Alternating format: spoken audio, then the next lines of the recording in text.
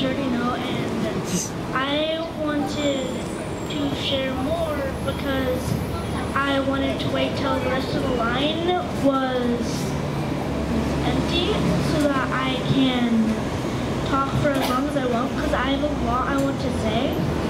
And first of all, a lot of people that stutter, they sometimes they just get picked on, and that's just not okay. And honestly, I think that anyone that is watching this or will see this, that they should try and share it with everyone they can, because I want my dream to come true for everyone to know what stuttering is.